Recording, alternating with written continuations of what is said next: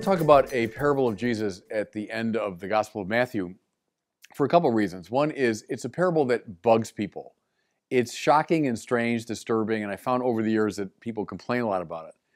And see, the second reason is it'll help us to understand how to approach the Bible, because people just get hung up a lot on the Bible, and I think they don't know how to enter into these stories, and they get stuck. So I want to talk about this from chapter 22 of Matthew. It's the famous parable of the king who gives a wedding banquet for his son. So you know the details. The king is having this great banquet, so he sends out messengers to invite people, and they say, no, I can't come, I got this, I got that. So then a second time he sends messengers out, and this time, not only don't they come, but they kill the messengers. The response of the king then is overwhelming. He sends his troops, and they kill those murderers, and they burn down their city. At which point, the king says, now invite anyone. Go to the hedgerows, invite anybody. So in they come, and the king joins the party and sees a man there without a wedding garment. And he throws him out into the darkness where there's wailing and gnashing of teeth. Now, this parable is odd. And a lot of people read it and say, what are we supposed to conclude here? That God is a sort of psychotic tyrant who is falling in and out of emotional snits, who overreacts, invites people to a party, they say no, and he burns down their city and kills them? Doesn't this give support to Richard Dawkins' claim that God is an ogre, that God is a unbearable maniac? Well, here's my first observation about this, maybe with people like Dawkins in mind. Go back to Flannery O'Connor, the greatest Catholic fiction writer of the last century, in my judgment. She said, in a land of the deaf, we have to shout. Now remember, her stories were like this. Her stories were violent and strange, full of weird, over-the-top characters. Her own word was macabre. My stories are macabre. A lot of devout Catholics who are told, oh, Flannery O'Connor is a great Catholic writer, they read her stories and they're shocked. I've had Catholics come to me and say that they put the book down, they couldn't handle it. It's a bit like the reaction to this story. But keep in mind her line, in a land of the deaf, you have to shout. She felt that in our hyper-secularized society, a lot of people have grown deaf to spiritual themes. They need to be awakened. They need to be shaken by the shoulders. How do you do it? Well, by telling an over-the-top, exaggerated, tall tale that's meant to get your attention. That's what this is like. Here's what we shouldn't do. And please, everyone, as you approach the Bible, remember this. We shouldn't read this in a straightforward, literal way as an allegory. So just as the king behaves in this story, that's how God behaves. So God falls into emotional snits. God falls into terrible rages. God goes on these murderous rampages. No. It's a story. It's a story that's meant to wake us up to certain spiritual realities. And it does it through exaggeration. Read a lot of the great storytellers over the centuries. Look at the work of the great artists, how often they use exaggeration to make a point.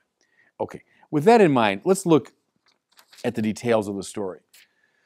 So, a king is giving a wedding banquet for his son.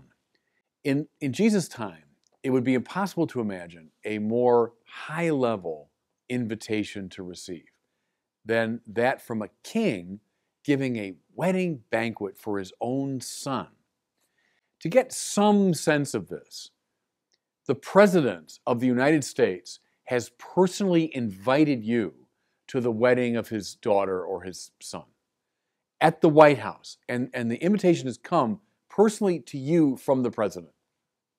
Or better, a special courier from the White House has arrived at your home bearing a personal invitation from the President to come to the White House for the wedding. Now, what would you say?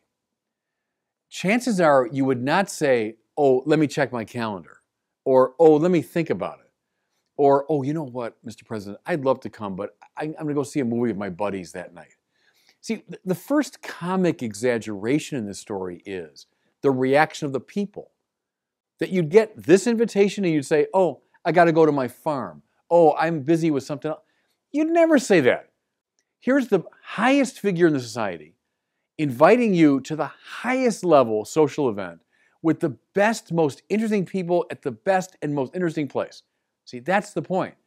What you don't say to that person is, I'm busy. Now, the next step. So the king sends another round of invitations, this time sent by these emissaries. And this time, the people not only refuse the invitation, they kill the courier. So now, put it in our situation. You've refused the first invitation from the president. So now a second one comes, delivered by personal courier, and you get it, and you kill him. You kill the courier. You see how weird that is. The response of the people is just impossibly off, which is why the king then responds in this high dudgeon, in this high rage, and he kills those murderers and burns down their city. Okay.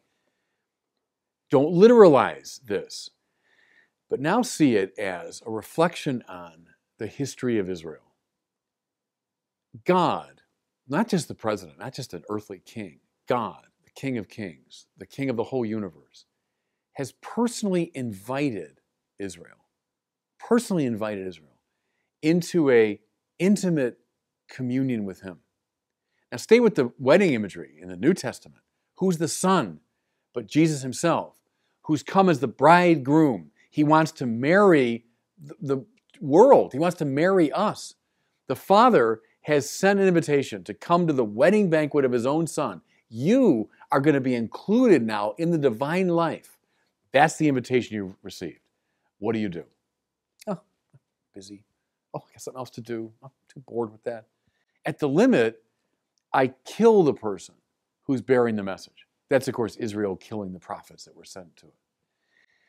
That's the first thing we're meant to see here is, do you have any idea what you're doing when you refuse the divine invitation? What you're saying no to? The story is meant to grab you by the shoulders and shake you into an awareness. Don't you get it, what you're being invited into? So, how do you read the king's anger? Well, in some ways, it's proportionate to this weird non-response that he gets. But see, don't literalize it as though God falls in and out of emotional states. God doesn't have emotions the way we do. As though God is sometimes favorable, other times not favorable. God is love, we hear from St. John, and God is eternal and unchanging. That's all God is love. So what's his anger? His anger is his desire, I'd say passion, but that has a kind of emotional overtone. His profound desire to set things right. That's God's anger. Don't emotionalize it or turn God into a dysfunctional father. That's literalizing this language. It's God's passion to set things right. And that's God's anger, I would say, up and down the Bible. That's the right way to read it. Okay, so go back to the parable. They've refused, they killed the messengers, the king has burned down their city, and now he sends out the general invitation to everybody, to the highways and byways, to all the hedgerows. Invite anyone who can come. What's that but God's universal offer of grace? So this is the New Testament speaking now. That God invites Israel, those are especially chosen people, but now God invites the whole world to the wedding banquet of his son. Read Paul's letters under that rubric. Paul going out to the whole world to say, you're invited to the wedding banquet of the son. You're invited to become a bride of Christ the bridegroom. Okay. So in they come. These are people now that have responded to the invitation. Maybe, you've heard the divine call in a million ways, through sermons, through the Bible, through the church, through its sacraments, through the saints, whatever. You've heard this call and you've responded. Good, you've come to the banquet. Then the last little weird turn in the story is the king comes to this banquet filled with celebrants, and he sees this man who's there but doesn't have a wedding garment on. And of course, that was part of the custom of the time. When you were invited, you wore the proper garment to the wedding. If you didn't, it was insulting to the person that invited you. Okay, so the king sees him there, and he's so angry that he binds him hand and foot and throws him out into the darkness. And again, we're tempted to say, well, isn't this a little over the top? Isn't the king just a little kooky here? No. What's the wedding garment? Think now of the general invitation, which is the offer of grace, right? Gratia prima, grace first. We respond to that grace. We say, yes, I accept that invitation. I will enter your house. Right? Through the greatness of your love, the psalmist says, I have access to your house. It's a beautiful line. It means the temple there. But through the greatness of your love, your grace, I have access to your house. Good. I've accepted the invitation. But now, act like someone worthy of this house. Clothe yourself now in love and peace and nonviolence and compassion and charity. Clothe yourself in such a way that you can move worthily about this house. If the king comes and finds you, you've responded, but you've not changed your life. You've not been converted. You haven't done anything to conform yourself to God, then you're not worthy to move around in that house of the saints. See, there's the point. Not God falling into a snit, but God calling us now to respond fully to his grace. That's the right way, it seems to me, to read this parable, which is shocking. It is over the top. It's exaggerated. Its purpose is to wake us up to these very profound spiritual truths.